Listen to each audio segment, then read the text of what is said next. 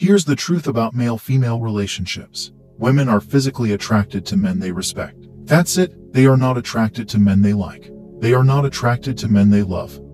They are attracted to men they respect. If she loves you and likes you and doesn't respect you, she will not get physical with you. So if they respect you, they're going to sleep with you, and this is something that's biological and evolutionary. So how do you make women respect you? Well, first you have to be worthy of respect as an individual.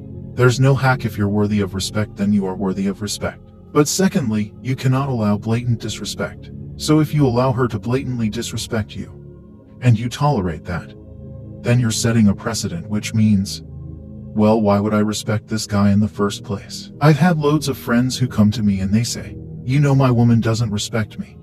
And I say, look, it's much harder to fix something that's broken. Just never let it go wrong in the first place. So from the second you got together, you should have been a man, and you can be. You haven't got to be a jerk. You'll not be aggressive. You will sit with a girl and very politely say, look, if we're going to be in a relationship, if I'm going to take you seriously, you're not going to have male friends. If you want to hang around with a whole bunch of men, then I'm not going to take you seriously.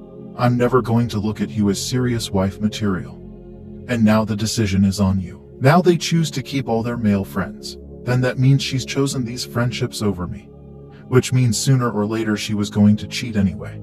Like how long until she jumps on a new guy anyway? So why would I even be upset about it? But most men are too scared to just put the ultimatum down, and not you haven't put the ultimatum down in some scary big brash way, just be clear. So yeah, it's your choice and this is the point. But most men don't say anything.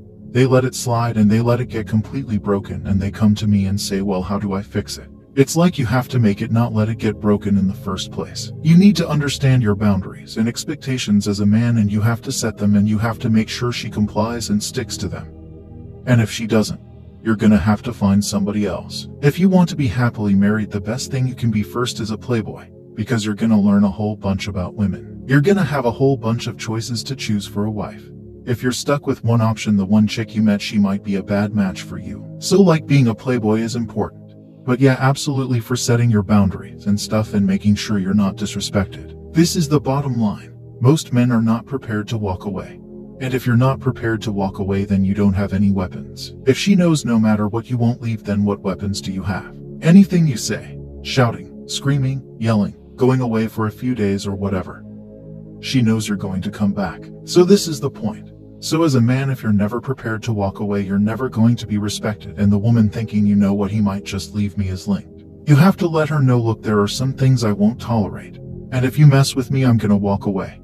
And if you walk away and she doesn't chase you, then she's gone. At least you saved yourself a nasty divorce and getting cheated on and all that stuff. Just end it then and there and save yourself a bunch of time. But men are too afraid to pull the plug on it because they get addicted to the girl.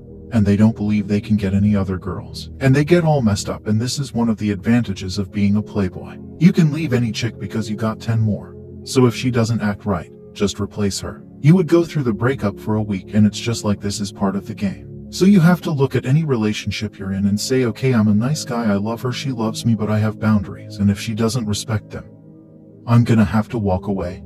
And that's the truth, otherwise you're never gonna be respected.